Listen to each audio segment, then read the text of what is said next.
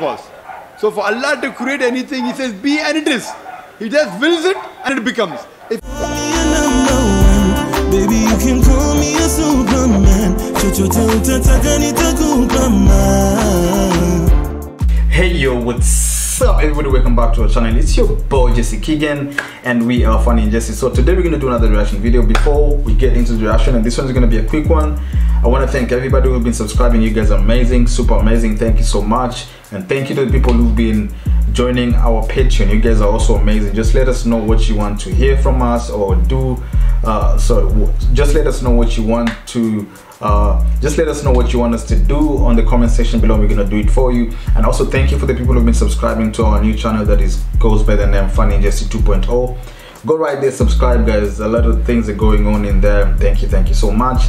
So today we're gonna do a reaction and goes by, if Allah can create anything instantly, why did He take 6 days to create the universe? Such a good question. That's a really good question, because if Allah is that massive, why did He take 6 days to create, you know, everything? It could have just been like, you know what, let's do it today, and everything will just, you know, everything will just have come to an existence or something like that. Anyway, without any further ado, let's get it. ஒரு நொடியில செய்ய முடியும், கடவுளால எல்லாம் படைக்க முடியும் அப்படினும்போது மக்களை படைக்கிறதுக்கு மட்டும் ஏன் 6 நாள் ஆனது? உலகத்தை படைக்கவும் மக்களை படைக்கிறதுக்கு 6 நாள் ஆனது சொல்றாங்க. அதனால அது என்னன்னு தெரிஞ்சுக்கணும். Assalamu alaikum brother. Her question is, when Almighty Allah can create anything, why did it take 6 days for Him to create the entire world? The sister asked the question, when Allah can create anything, so why did He take 6 days? Sister, if Allah wanted, you could have done it in 1 day, but then you will ask, why did Allah create it in 1 day, why not in 6 days? So because Allah wanted in 6 days, Quran says Allah can create whatever He wishes. Many verses, for example, Allah says in the Quran, in Surah Al-Imran, chapter 3, verse 59, Inna masala Isa indallahi kamithli Adam, khalaqa min turab, summa qala lahu kun fayakun. That Allah created Adam, peace be upon him, same as Jesus, peace be upon him. He created from dust and said, be and it was. So for Allah to create anything, He says, be and it is. He just wills it and it becomes. If Allah wills that you should be born in 9 months, you are born after 9 months. If Allah wills in 1 second, you will be born in 1 second. Now Allah willed the creation should be made in 6 days.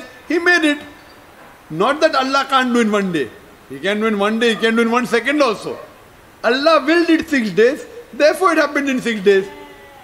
So whatever Allah wants, He just says kun fayakun, be and it is.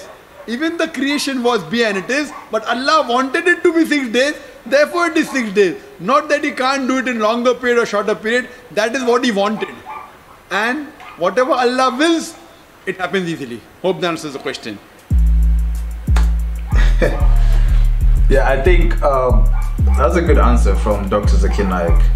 I mean, if God wants to do everything in 1 day, He could have done it. You get my point? He could have done it. He could have just said, hey, I want everything to just be created in 1 day, and boom, you get it. But probably He wanted to just take His time, you know, just like the way you do your things, you know. Sometimes I don't know, I don't want to bring that comparison between us and God. I think that probably He knew what He was doing. Yes, let's just put it that way. He knew what He was, but He can do it even within a second.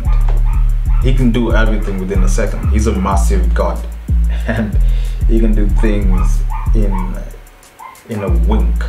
Yeah, so I think that's a better explanation that Dr. Zakir Naik has mentioned in there. And for the people who are wondering why, this is the answer right here. Yeah, probably have a different perspective or different answer. Just let us know in the comment section below what you think about the whole thing. Why